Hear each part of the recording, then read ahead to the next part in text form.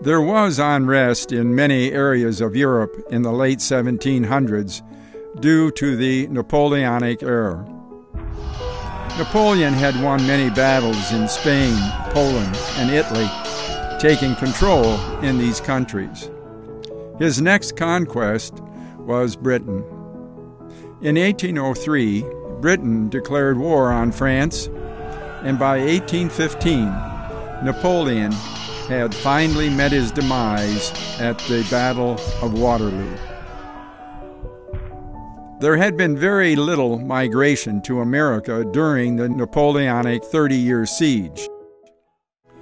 The Irish in the 1830s were plagued with a cholera epidemic, and by 1845, Ireland was also experiencing failure in their potato crop. A strange fungus-like organism spread rapidly through the potato fields in Ireland, which destroyed half of the potato crop in 1845. For the next 7 years, 75% of the potato crop was spoiled. In a 3-year period, 750,000 Irish starved to death. Many Irish leave the homeland and make up the other 1/3 of the migration to America. In 1849, 220,000 Irish leave ports in Ireland, mostly from Liverpool. This is near the peak of the Irish potato crop failure, and thousands of people are starving to death. Many young Irishmen actually had left for America during the cholera epidemic 20 years earlier, because America was building canals. The Erie Canal, with their many contractors, needed cheap labor. Actually, there were salesmen coming to England, Germany, and Italy looking for laborers for manual labor and also skilled workers. With his father's consent, Patrick packs a suitcase with a couple changes of clothes and an extra pair of shoes from his uncle's shop, plus his birth certificate proving he is an Irish countryman. Having little money, he finds he can get to America by working on the ship during passage, by signing a contract, and traveling in steerage class.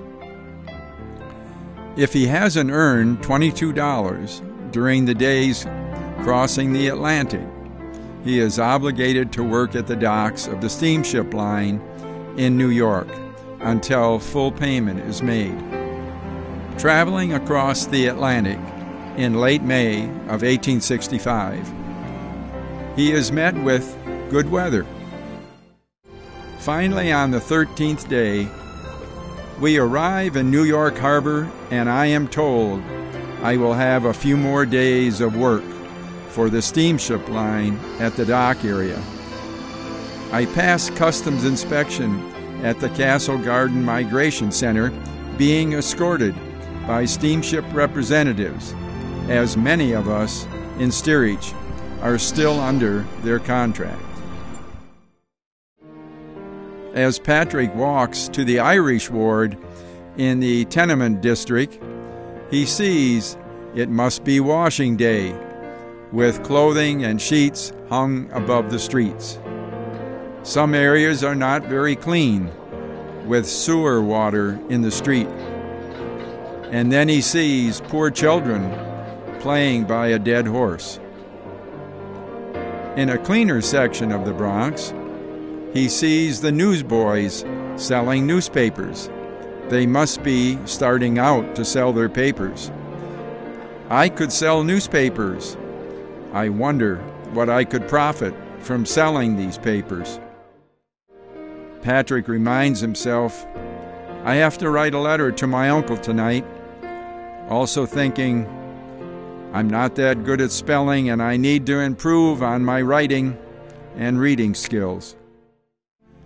Patrick went to the Children's Aid Society and met Mr. Tracy, who is in charge of admission.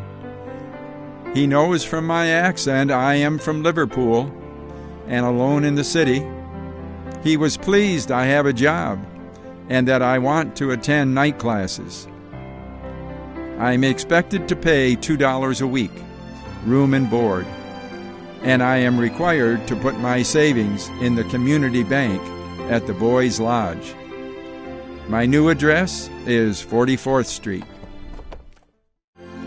Patrick likes living at the Children's Aid Society Boys Lodge and finds out there are other Children's Aid Society locations in the city for orphan girls, also a lodge for much younger boys and girls. Patrick now attends night classes at the lodge. Some of the boys often have a hard time staying awake. The City Council of New York City is very pleased with the Children's Aid Society getting these poor, neglected children off the streets, who some call thieves and street urchins.